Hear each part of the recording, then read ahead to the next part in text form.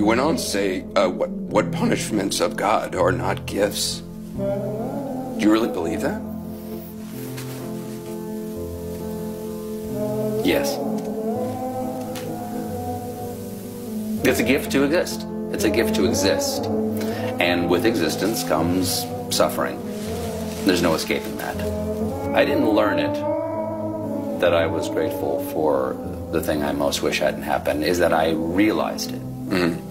Is that, and it's an oddly guilty feeling. It doesn't mean you are happy. I don't want it to have happened. I want it to not have happened. Right. But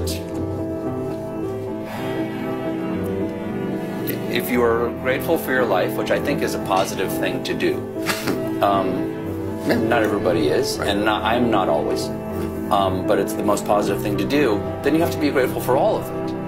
You can't pick and choose what you're grateful for.